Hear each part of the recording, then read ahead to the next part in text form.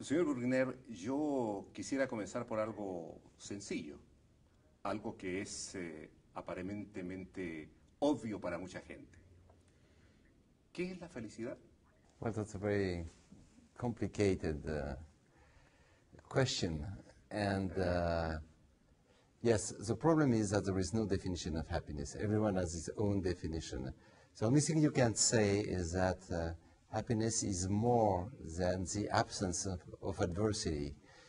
It's something different. It's an emotional quality of life. And you can say you're happy when you live in a kind of oasis of peace and far from the concerns of everyday life. So that's why happiness cannot happen every day, every hour, every second. It's an enchanted moment, which you don't always realize when you're happy. But when, in retrospect, when you remember, you say, oh my God, at this time I was so happy. I did not know it. And so, you know, we should be very careful by defining happiness. The only thing we can say about happiness is that it's a provisional moment. It cannot go around during all your life. It's small instance of felicity, not a constant state. Un pesimista podría decir hoy, bueno, sí, es cierto que la Ilustración nos libró de los prejuicios, de la minoría de edad, pero nos ha dejado como herencia la obligación de ser felices. Yes, that's exactly what my book is about. And it's an illustration of the way into which an ideal, the right to be happy, can turn into its contrary, the duty to be happy. And that's exactly what I try to tell in my book, is this change which happened slowly during the 19th and 20th century and then came out in the 60s. Because suddenly in the 60s, two main things happened.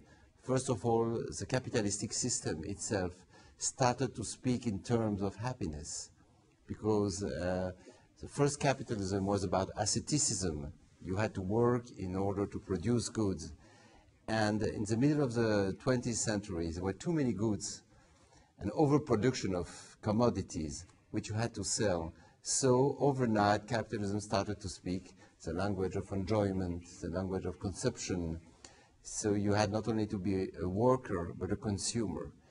And then happiness became the motto of most big corporations. We are concerned about your happiness. And second thing also which happened in the 60s is that this is the beginning of the individualistic revolution, and then which places the individual in the center of all values. And then between me and my happiness, there are no more obstacles, no more church, no more religion, no more political party, no more social class, and I'm the main obstacle to my own happiness. So I have to reform myself in order to become happy. And then you open this huge market of happiness, which exists everywhere, in Europe, in the United States, and in South America, and which goes from medicine, you know, taking pills to regulate your moods, plastic surgery, which is so strong in South America for young girls and young boys from 12, 13, building the body of your dream, to therapies, psychoanalysis, but also primal scream, personal development, neuro-linguistic programmation, and all this, which helps you to rediscover your potential. And then religion, mainly Protestantism, which tried to mix the sense of transcendence with a sense of self-fulfillment. And that's why happiness is going to be the biggest market of the 21st century. And that's how a beautiful ideal, which was coined in the 17th, 18th century, has turned into the biggest industry of the 21st one.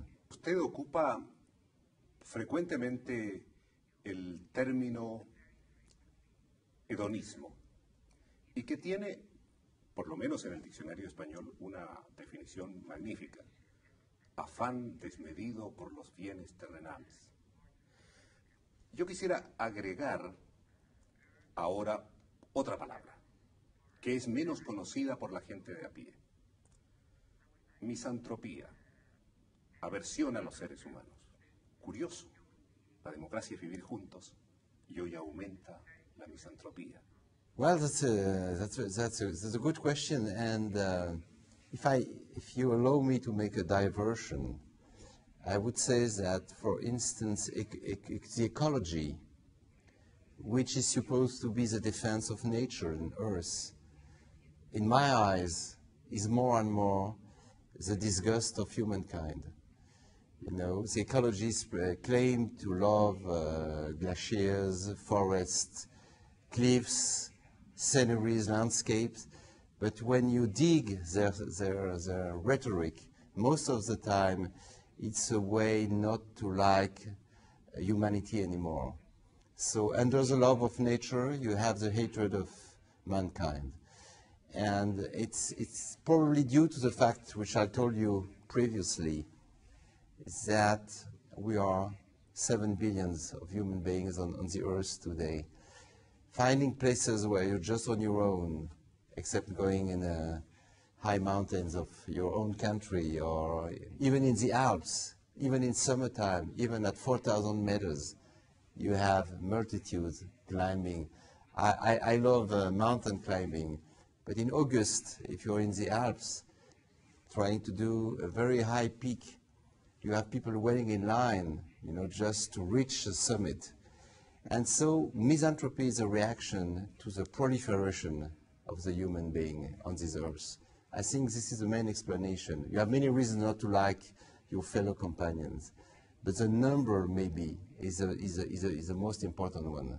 Escuchando esta declaración, hago aquí un paréntesis. No me extraña que a usted lo acusen de algo, porque se trata de un discurso políticamente incorrecto. Yes, a lot of people don't like it, but a lot of people like it too. And I think if you write books, you have to disclose the truth. You don't write books just to please people. And you have precisely to understand those odd phenomena which you underlined in your question. Why, in a time of democracy, do so many people turn into misanthropy? Instead of enjoying the company of others, why do so many people start hating their own society and writing bad things about it? And so that's why sometimes you have to be politically incorrect. Señor Bruckner, ¿puede un pobre ser feliz? Of course, everybody can be happy, but without money, it's very, very difficult. I think we have to break this connection which has been made by the Catholic religion, the connection between poverty, spirituality, and salvation. I've been brought up by the Jesuits in France, and I've been repeated all my youth: you need to be poor, and you have to deprive yourself of material goods, you have to sacrifice yourself for the others.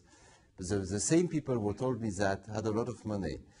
And so we have to say, like the ancient Greek and Latin said, that money and health are preferable to poverty and disease. And of course, money will not bring you happiness, but it considerably helps you to be happy. If you don't have to worry every day how to make ends meet, how to feed your children. If you want to go for a trip, if you don't have the money, you're obliged to stay at home. So it's about time not to be hypocritical. Yes, money helps you to be happy, and good health too. And everybody knows it, but nobody wants to say it. There was a very good line by a French writer called Jules Renard. And he says in his diary, if money doesn't make you happy, give it back. Which I find excellent. Yes. Una de las publicidades, hasta el día de hoy, una de las publicidades más frecuentes en América Latina es la que dice lo siguiente: compre hoy, pague mañana. Es decir que es un gran alivio, podemos adquirir lo que queramos. Y ya veremos más adelante cómo nos arreglamos en el camino. Usted dice con razón que no somos dueños de las fuentes de la felicidad, que nuestra propia muerte debería llevarnos a una humildad renovada. Perdone mi escepticismo. La idea del consumismo tiene al parecer todas las de ganar frente a esta humildad que usted pregona y que yo comparto. The fact that we are going to die, and we all know that, should not prevent us from living. And the humility about death, which was preached by all the religions and philosophies, is a way to fight human's pride. Consumerism is about something else. Consumerism, as it is lived today in South America, in Europe, in North America, in a crazy way, is a mean to obtain everything you desire at the very moment. This is the invention of credit, which happened in the 20s in the United States, in the 50s in France, in Europe, which is a way to say that frustration is the worst experience that a human being can do, and satisfaction is the most beautiful one. And so I don't think it's really connected to the fact that we're going to die. The only risk that we run by buying things in credits, we have two risks. First is nausea. You have too many useless things which you throw away afterwards because you bought 10 copies of the same item, clothes, things like this. And the second one is to be indebted. So we arrived to the subprime crisis. The Americans lived 12, 20, 30 times above the real possessions. And and overnight they found themselves dispossessed of everything. And I agree with you, consumerism, when it reaches this crazy stadium, should be hampered. It should be contained, because nobody can live like this for a long time. Si hemos errado en algo tan importante como la felicidad, ¿no deberíamos buscar una nueva narración? Y no me refiero a las ideologías totalitaristas del pasado, sino que, liberados de ellas, un nuevo sueño, una nueva esperanza. You're right, we cannot come back to the religious traditions of the old world. Nobody will accept today, not even a Catholic, not even a Protestant, the fact that you live to die and then to be eventually salvaged in heaven, sitting next to God, where all your sins will be redeemed. And nobody will accept the fact that the existence is designed to suffer. And then, after 50, 60, 70 years of hard life, you will find beatitude sitting next to the Christ. Even Christians do not believe that anymore. So what we have to reconcile is the idea of happiness with the idea of human fragility, that maybe this is a kind of narrative that you were claiming for. But maybe the most important thing we should defend is the fact that whatever happens, we remain the master of our own life. And maybe this is the real freedom of each of us, that we can design our life as we wish it to be. Whether happy or unhappy, at least it will be our life. Aunque sean pocas, yo quiero hacer un par de preguntas sobre este libro que es muy importante para mí, La tentación de la inocencia, publicado en español hace ya 16 años atrás. dos formas de tentación de la inocencia. Primero, la infantilización. Es decir, querer sentirnos protegidos. Quiero que me den, pero no que me pidan. No está mal la idea.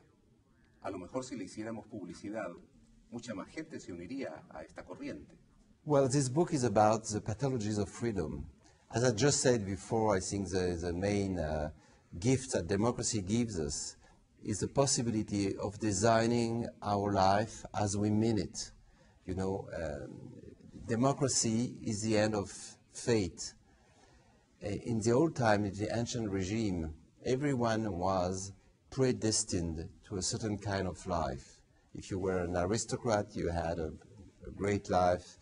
If you were a merchant, you had the duties of this condition. But if you were a poor peasant, you were doomed to remain a poor peasant, and your children too, and your grandchildren also. Democracy tried to break this weight of destiny on everybody's shoulders. So now, in principle, we're free to build our life as we want. But at the same time, freedom is extremely concerning, is extremely worrisome, because being free means that you're very insecure. And in order to protect ourselves from this insecurity, we have developed two strategies: infantilization and victimization.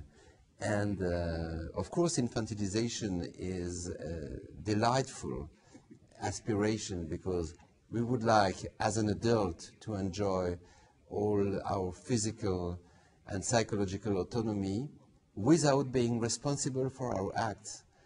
We would like to act like kids in a kindergarten, you know. We can do whatever we want, but don't ask me any responsibility for it. I'm free and I do whatever I want. And in fact, we would like to be like small kings. Small king saying permanently, I want and I demand. And this is the appearance of the generation, I deserve it, I deserve everything. You have to give me everything, and I don't have anything to give back. But we see that this kind of attitude is socially not possible for everyone, because one day or another you have to pay for what you do, and you have to feel responsible for your acts. And if you just consider one small aspect of this problem, the relationship between parents and children. You have many parents nowadays in France, but I think it's the same in Chile, who make kids and then get rid of them. You know, they don't want to take care of them, and so they lay their kids as a hen lay eggs, and then they run away. This is very unresponsible, and so this infantilization is extremely funny and moving sometimes. But, you know, it's not coherent with a responsible life. Y del otro lado, la victimización. No se me quiere reconocer lo que valgo. Siempre me persigue. Las cosas no están bien. Por lo tanto, yo soy una víctima. Este me parece a mí un fenómeno que va increciendo en los tiempos que vivimos. ¿Por qué? Why? For many reasons. First, democracy requires from every one of us never to be satisfied with his own condition. You can always have better than what you have. That's exactly what they say at the office, in the fabric. You know, as I said before, I deserve better. My friends have better salaries. Why is my salary so low? I'm going to ask for an increase. So democracy asks us never to be happy with our lot. That's the first thing. Second reason for victimization, we are the inheritors of a tragic century, 20 centuries, with genocides and the great totalitarianism. And the position of victim, of people who have suffered a lot, has by a very tortuous way become extremely desirable. Because if you're a victim, you escape the normal right. You have every kind of right you want. Nobody can accuse you, because being a victim, you're outside of all jurisdiction. You have suffered, so people owe you, and they owe you forever. And the dream of most citizens in our democracy is to be a victim without ever suffering of anything, which is, of course, totally absurd. So you can always find persecutors. You can say your parents raped you, your parents have been terrible with you, your brothers and sisters have been awful with you when you were young, your teachers, your professors were terrible with you. You can say that your boss is persecuting you. And this model of the victim is extremely popular. As you say, it's increasing everywhere because you receive all the advantages and you have nothing to pay back. And being a victim is most people's dream, even in love life, you know. Even in love life, you love someone, and then after a few years you say, but you persecute me, you're extracting everything from me. You're stealing my energy, you're stealing my soul. And that's why you see so many lovers who were tenderly attached to each other, turning into enemies and leaving themselves as victims of the other's malignity. And we have to resist every day to the very simple fact to think that someone else is responsible for my misery. You know, I feel miserable, someone else must be guilty for it. No, unfortunately, it's not always the case. Sometimes you're a real victim, but most of the time, you're only your own victim. Casi al finalizar su libro, usted dice que no debemos albergar ilusiones demasiado grandes, que la liberación de los oprimidos no se va a producir. Suena pesimista. Well, what I said at the end of this book is the liberation of all oppressed people, but against all kind of pessimistic philosophies of history, what we see today in the Arab world proves the contrary. Because, you know, for years, a cliche used to say that the Arab world was doomed to Islamism on one hand and dictatorship on the other hand. And what we see since December is something absolutely new, absolutely astonishing. 400 million of Arabs in the Middle East and in Maghreb trying to fight in very complicated ways for dignity and freedom. And that's why history sometimes can reserve good surprises. But of course, we cannot dream of a world where all the oppressed people will be liberated. But at least, little by little, North Africa, the Middle East, and maybe tomorrow Sub-Saharan Africa will raise for its rights. And that's extremely encouraging. El solo hecho que se celebre hoy, mientras conversamos aquí en Tilburg, en Holanda, un día por la filosofía, ¿no le parece alentador, aunque sea un aliento pequeñito? Well, apparently it's not only one day. It's one day in Tilburg, but they have many days in Amsterdam and other cities. I think it's not bad. It's a good sign because I remember 10 years ago in France, they were speaking of suppressing the classes of philosophy in high school. And little by little, philosophy, which was supposed to be reduced and annihilated from the programs, is coming back, not through school, not through university, but through the society. And what we realize in Europe, and I think it's the same in South America because we're the same culture, the concerns for the main issues of human conditions are extremely important in today's society.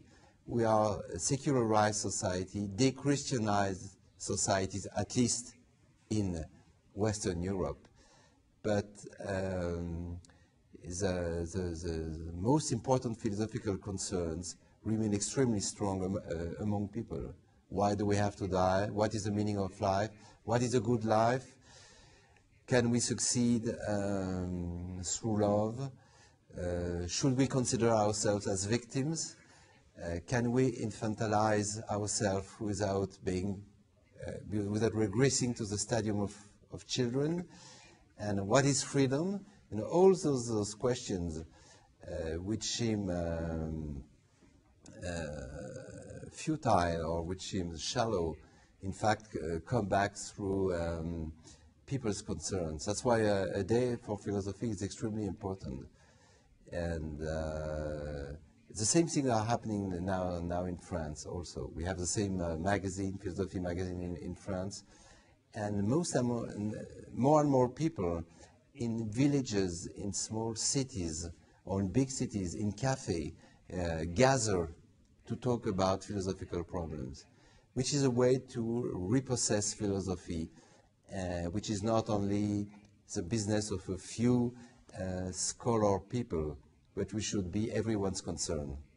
Señor Pascal Bruckner, muchísimas gracias en nombre de Radio Negra por esta gentileza. Gracias a usted. Muy bien.